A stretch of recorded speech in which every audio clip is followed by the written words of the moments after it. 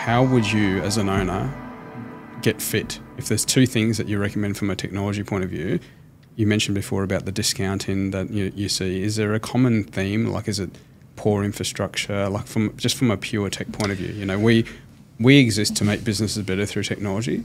And, you know, you and I have spoken about a lot of the transactions we worked on, you know, one mutual client together. Yes. What would you provide as that advice for someone that says, look, in 3 years' time, I want to be fit?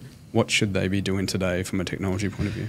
Yeah, from a technology point of view, I think the hygiene stuff is just a no-brainer, and that's exactly why it's called hygiene. So, you know, cybersecurity is just an expectation now. It's not it's not a nice to have. And then I think, the clouds and getting things, off your premises and getting, the protections and the factor authentications and all that sort of stuff, all of that is just what everybody's got. And so if you're not there, the first thing to do is get there, right? Because you just got to get there.